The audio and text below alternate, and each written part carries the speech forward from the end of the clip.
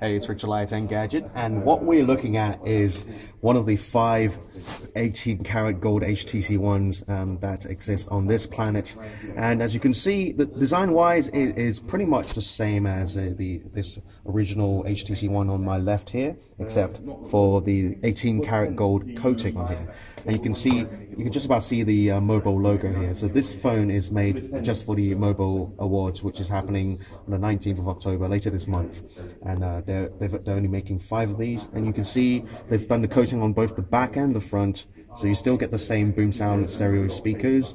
And being gold, it's a softer metal. So what they've added is a clear coat layer to protect the metal, but as you can see, it's already suffering from a few scratches here. But hey, if you're paying that kind of money anyway, you're not going to really be bothered by that. And in fact, it kind of adds a bit more sort of emotion to it, you can say.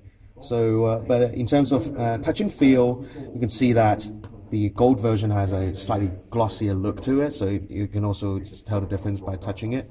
But being an official gold phone certified by HTC, this phone has also gone through the same sort of radio tests and things like that, so it should work just fine. And just to give it one more test. It's hard to tell whether it tastes like 18 carats, but I think it should be legit. So there you have it, the 18-karat gold HTC One.